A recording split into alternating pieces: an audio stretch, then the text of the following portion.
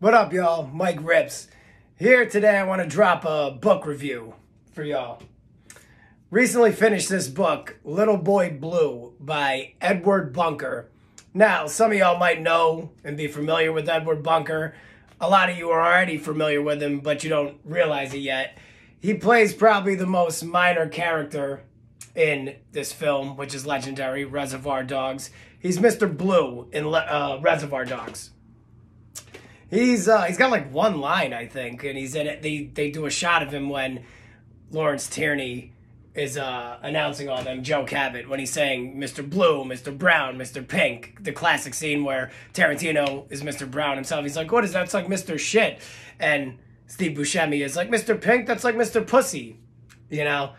But Edward Bunker was he was an actual criminal, first of all.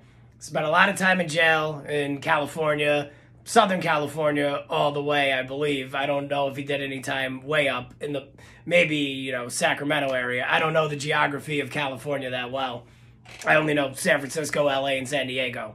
But Little Boy Blue, I don't even know. He has like 4 novels. This might be his 3rd or 4th, I believe. His first one is No Beast So Fierce. I know he wrote this one while locked up. I believe he wrote at least some of this or a lot of this while he was locked up. But, you know, Edward Bunker is a very interesting character. He wrote screenplays and he wrote novels while he was locked up. And Little Boy Blue is a book that's written in 3rd person, which I don't know if he does that often. In No Beast So Fierce, the character is named Max Dembo, and this is definitely based on Edward Bunker's, a little bit of like his adult life. And this is written in 1st person.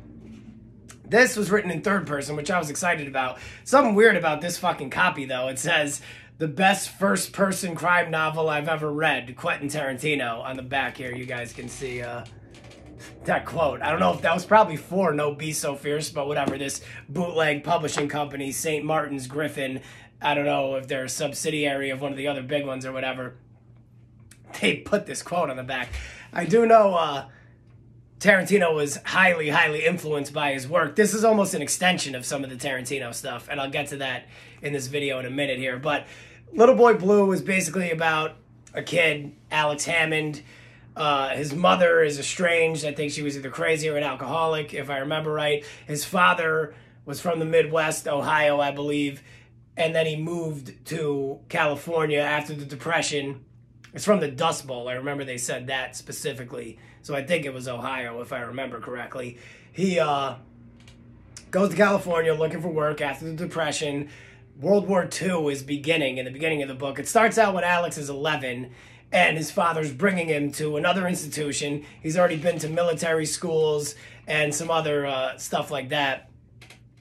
And the dad can't be around because he's looking for work. He's a carpenter that's out of work, so he wants the kid to have some type of discipline or some form of structure, something like that. So he's sending him to these schools. Alex keeps breaking out. A lot of people think he's crazy. That's a theme in the book, that he might be crazy, he might be psychopathic.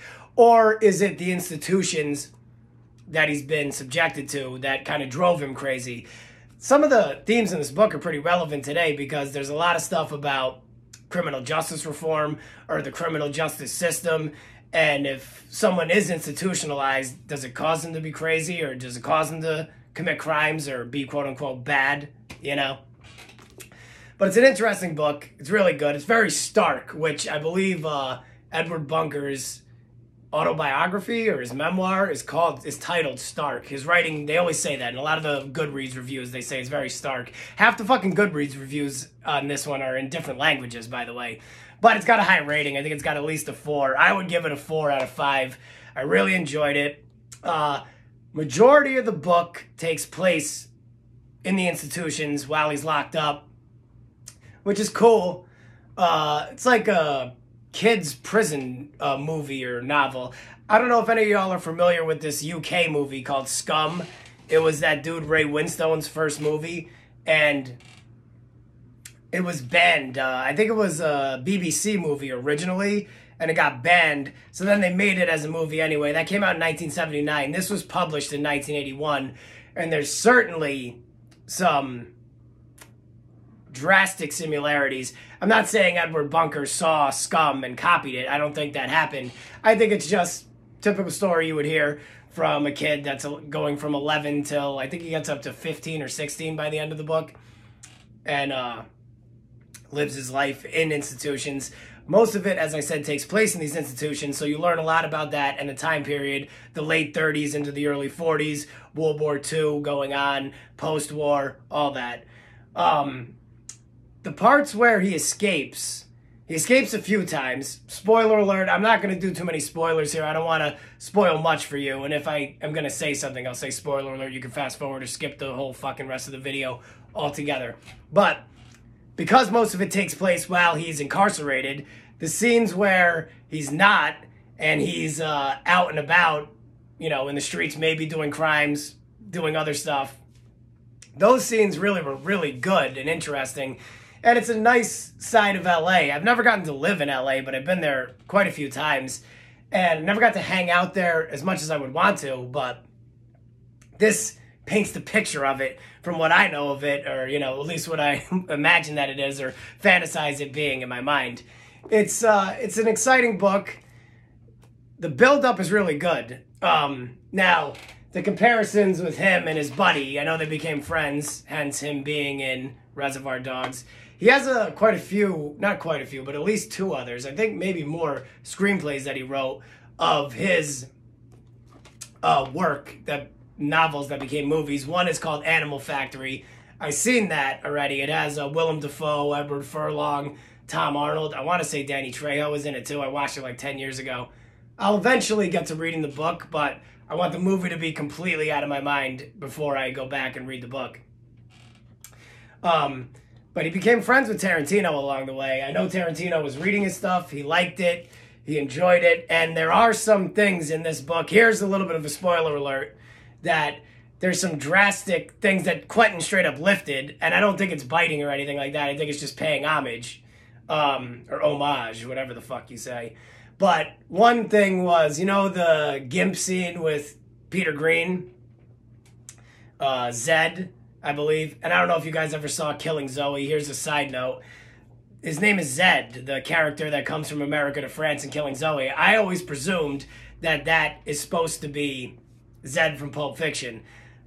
Another side note, this guy Alex Hammond is Little Boy Blue in this book, and let's just say his name was Mr. Blue in Reservoir Dogs, so we could kind of flesh out that I think Mr. Blue is Little Boy Blue Alex Hammond as well. But I digress. The Zed scene where they have the GIMP and they have Bruce Willis and Ving Rhames down there, Marcellus Wiley, and Marcellus Wallace. Wiley is the dude from Fox News or Fox Sports, whatever the fuck. And he does the eeny, meeny, miny, mo thing. That is directly in this book, and it was published in 1981, which is 23 years before Pulp Fiction. Who knows, before Quentin actually wrote it. And he does an emphasis when there's some scenes of people using heroin, shooting dope in the book, where he makes it a point to address the blood going back into the plunger, the needle, the eyedropper, he calls it in the book, the blood mixing with the drugs before the guy shoots it, which if you remember in Pulp Fiction, when Vincent does the heroin shooting scene, he's driving, they show the needle going, it's not John Travolta's arm, it's probably an extra or whatever, and it's probably water, of course, not dope on a movie set, but who knows. I know they drank in one of the other Tarantino, I think in Death Proof in the beginning. But the blood rushes into the needle. Quentin makes sure to get that a scene on the you know, whoops, in the movie. You get to see that directly. But regardless, I strongly recommend this book. Like I said, 4 out of 5. And if you're into it, dig deeper into Edward Bunker's bibliography, and you'll see the similarities between some of the Tarantino work and his work. It's very close. But that's it, y'all. That's it for me today. Cheers. Peace and love.